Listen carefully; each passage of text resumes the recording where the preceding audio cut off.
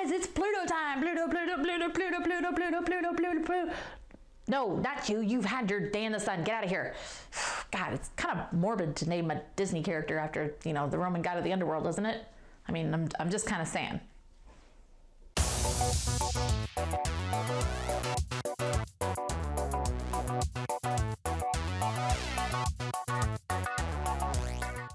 Hey guys, welcome back to the Stimulus. I'm Steph, and we have a very special episode of This Week in STEM. We are covering nothing but New Horizons news! For those of you that live under rocks and don't have access to interwebs, New Horizons made its historic flyby Pluto this week, and we're going to talk about it. Pluto was discovered back in 1930 by Clyde Tombaugh while he was working for the Lowell Observatory in Flagstaff, Arizona. Tombaugh had been tasked with finding planets beyond Neptune, whose existence had been predicted by William Pickering and Percival Lowell. Due to its sneaky nature and habit of disappearing, Pluto was named after the Roman god of the underworld by an 11-year-old girl who either was really into Roman mythology or had a very morbid sense of humor.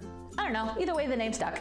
For many years, Pluto was considered the 9th planet of our solar system until 2006, when a very controversial decision was made to downgrade it to a dwarf planet. So why did Pluto get kicked off the cool kids table? The IAU came up with 3 requirements for planets. The first one is that the body must be orbiting the sun. Check. The second criteria is that the object must be rounded by its own gravitational force. Again, check, Pluto meets this requirement.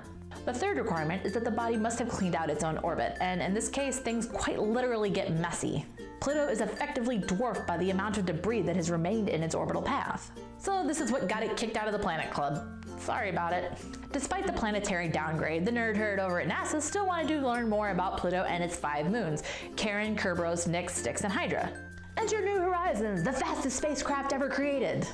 New Horizons has 7 main scientific instruments on board. The first instrument is Ralph, a visible and infrared imager/spectrometer that is used to generate color, composition, and thermal maps of Pluto's surface. The next instrument is REX, also known as the Radio Science Experiment. REX will measure the temperature and composition of Pluto's atmosphere and serve as a passive radiometer. The next instrument is LORRI, or the Long Range Reconnaissance Imager. As you may have guessed from the name, LORRI is a camera, a telescopic camera to be precise, capable of taking high-resolution images from very large distances, and she's been getting a lot of use on this mission. The next instrument is ALICE. No fancy acronym here, her name is just ALICE. ALICE is an ultraviolet imaging spectrometer designed to analyze the composition and structure of Pluto's atmosphere while looking for atmospheres around other Kuiper Belt objects and Charon. The next instrument is SDC, or the Student Dust Counter. What's really cool about this is that it is designed and run by students. The SDC is designed to measure the space dust encountered by the spacecraft on its journey across the solar system. The next instrument is the SWAP instrument, or the Solar Wind Around Pluto instrument. The name is pretty self-explanatory. SWAP is a solar wind and plasma spectrometer. It will measure the escape rate of Pluto's atmosphere and observe its interaction with solar winds. Wait a minute, Steph, did you just say that Pluto's atmosphere is escaping? Why, yes, I did. Pluto's atmosphere is so large and the planet is so small that Pluto's gravity is not capable of hanging onto the atmosphere, so some of the gases are making a break for it. The final instrument on board the New Horizons spacecraft is PEPSI, or the Pluto Energetic Particles Spectrometer Science Investigation. While this instrument sounds like a knockoff cola that is 1 letter away from a trademark lawsuit, it's actually pretty awesome. PEPSI is an energetic particle spectrometer that will be used to measure the composition and density of the ions escaping from Pluto's atmosphere. With all 7 of these awesome scientific instruments installed, New Horizons launched from Cape Canaveral on January 19th in 2006. Flash forward to 9.5 years and 4.67 billion miles later, New Horizons made its closest flyby the dwarf planet on Tuesday at an altitude of about 12,500 kilometers.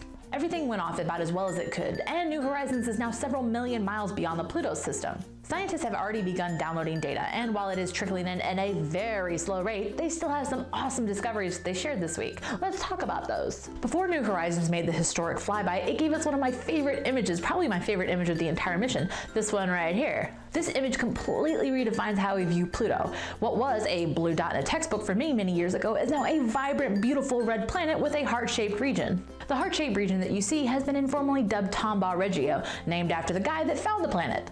And if that doesn't give you space feels as it is, his ashes were actually on board New Horizons. I'm not crying, I just have a dwarf planet in my eye. Space feels! Pluto's interesting geology does not stop there. In the first high-res image that we were shown this week, you can see mountains that reach as high as 11,000 feet. That's comparable to the Rockies in Colorado. These icy mountains are very young, no more than 100 million years old, and while that may sound like a lot, when compared to the 4.6 billion years that the solar system has been around, it's not so much. The The youth of these mountains suggests that Pluto's surface may still in fact be active. So what exactly is forming these mountains? Well, that's a big mystery for scientists. Pluto and Charon are in tidal equilibrium, so the gravitational forces aren't at play there, and there's no larger celestial body pulling on Pluto and heating it up. While scientists don't know what's forming these mountains yet, chances are pretty good that when they figure it out, it's gonna rock the geological world and how we think about planet formations. Another one of Pluto's geological features that caught the eye of scientists was its icy plains. This region has been dubbed Sputnik Planum, after the first man-made object to go into space. As you can see, the region is dotted with irregular polygonal shapes that are bordered by what appear to be troughs and some hills. There's also dark streaks on the plains, which may have been caused by winds. Other parts of Pluto's surface appear to be covered with fields of pits, which may have been formed by sublimation, which is the process that occurs when a solid goes directly to a gas, completely skipping the liquid phase. An example of that here on Earth is what happens with dry ice when it's exposed to room temperature. Now, the surface of Pluto isn't the only interesting thing. Its atmosphere actually has some really awesome stuff going on too. As I stated earlier, Pluto's atmosphere is massive compared to the actual planet, reaching 1,000 miles above the surface. This allows some gases, specifically nitrogen, to escape. Once the nitrogen has escaped the atmosphere, it collides with solar winds, which might actually be forming a shockwave around the planet. Once the nitrogen particles make contact with the solar winds, they are then ionized, and the solar winds carry them beyond Pluto, forming a plasma tail. That's right, Pluto has a tail. How freaking awesome is that? If you don't answer very, then we can't be friends, I'm sorry. Pluto isn't the only thing New Horizons was focusing on. It also took a look at Pluto's largest moon, Charon, seen here. Like Pluto, Charon has a very young-looking surface with very few craters, which implies that it is active. You should have heard the nerds in the room when Alan Stern announced this. There were so many oohs and ahs, and I was right there with him, except not in a room. I was by myself, being lonely. Only my dog judged me. It's okay.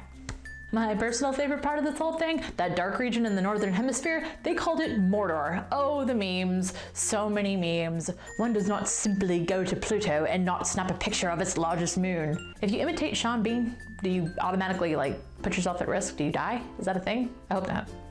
New Horizons also snapped pictures of two of Pluto's moons, Hydra and Nix. Hydra is about 27 by 20 miles in terms of dimensions and is covered in water ice. And as you can see, it's got a little bit of a weird shape, which we talked about in this episode of TWISTEM. Click the annotation and it'll take you there. Do the thing. Yeah. Then there's Nix, who's about 25 miles across and a little bit more rounder-ish. So now that New Horizons is several million miles beyond Pluto, what's next?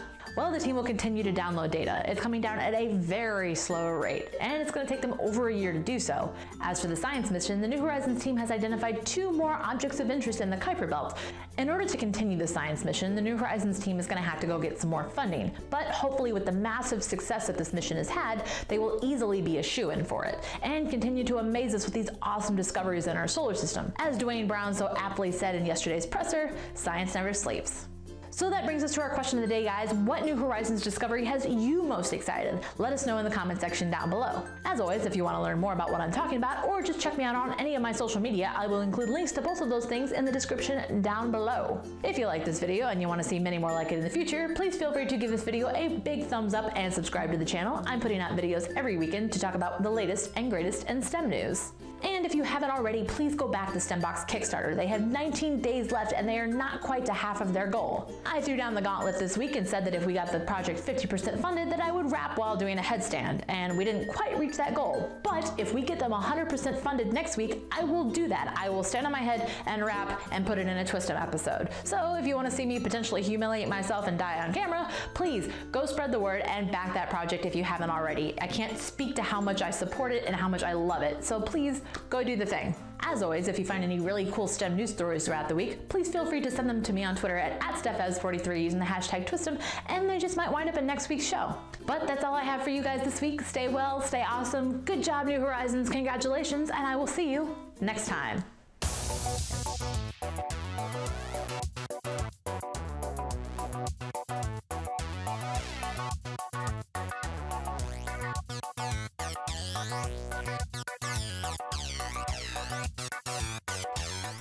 Hey guys, I'm...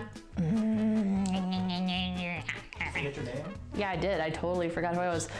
The red dot is in the middle of my forehead, so I keep thinking I'm like Katana from DC, straight up. The recording dot's like right in the middle of my forehead. That's awesome. Pluto. Short. You missed the joke. Don't mess up the joke. Wreck-It Ralph. I'm gonna wreck it. Capable of taking The final instrument on board is Pepsi, or the Pluto Energetic Particle Spectrometer Science Investigation. The final instrument on board the New Horizons spacecraft is Pepsi, or the Pluto Energetic Particles Spectrometer. Dang it. The final instrument on board Pluto, not Pluto. It's not on board Pluto. It's on the spacecraft. Pepsi is an energetic particle spectrometer that will measure the... I just totally lost everything. Pluto. It's a billion years that the... That's right, you know I was going to screw up and say universe when I meant solar system. Good dog. What is it? Dadgummit! This is the easy one. I know what sublimation is. I don't have to remember it. I just have to say the words. Alan Stern looks like Wash to me. Yeah. He looks like a Tudyk, Alan Tudyk. Yeah, yeah. Oh, Dave's even Alan. Works, it's great, yeah. Alan Stern, you look like Alan Tudyk. Please don't fly ships with Reavers around. Just saying. Yeah, Dad.